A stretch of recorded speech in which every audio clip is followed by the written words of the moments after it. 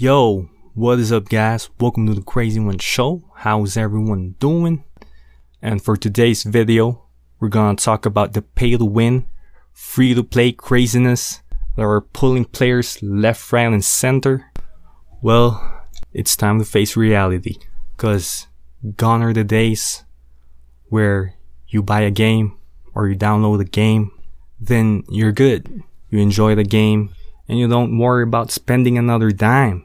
Because now, microtransactions are everywhere, on every game and every platform.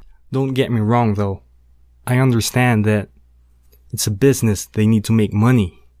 But my question is, when is it too much? We all know that most multiplayer games or online games now are cash grabs. I think it's okay if it's only for aesthetic purposes. But when they ask you to spend a ton, when you need to upgrade or level up, then that makes it 100% pay to win. And it's not to knock off anyone spending money on the game, because it's just human nature. If you give people an option to go the easy route, we probably all will. But now in GOTC, we're at the point where even the biggest players, even the biggest spenders are calling foul. Yeah, you heard me right, man. Even Torre and Conquest are telling the devs that this is too much. Everything is expensive in-game. From upgrades to materials. Everything, man. Hell, even changing names will cost you. Well, I'm not ranting about that because we all know it's hella expensive.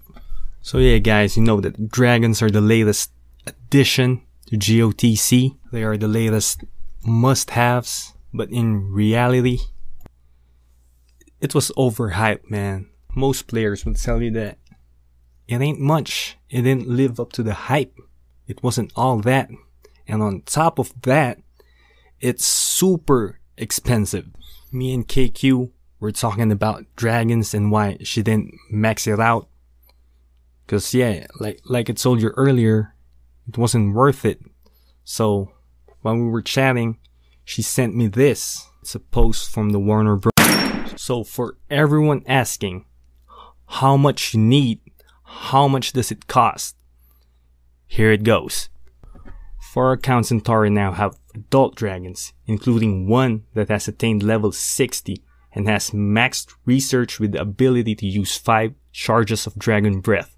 The cost to obtain each of these adult dragons was well in the excess of $10,000 US, with the level 60 dragon alone costing well in the excess of 100,000. When I saw this, I was like, what the F? What the HFU? I don't know, man. I just couldn't believe it. Like I said earlier, most games have microtransactions, but it ain't this bad. 100,000 for a dragon. Well, for those wondering, for those asking, now you know, it's 100k. And that's just a dragon. No keep, no soldiers, no nothing. Just a dragon.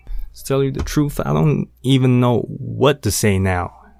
It's just crazy. So if you want to make a stand, and maybe, just maybe, Warner Bros. Hears you out, just go to the Warner Bros. Community forums and add a reply under Torre's post on Dragons Failed to Deliver, and just let the devs know that we ain't having it. I apologize if you guys were expecting a more informative video rather than a rant video, but what can I say? I guess it's your turn to rant on Warner Bros. Let them have it.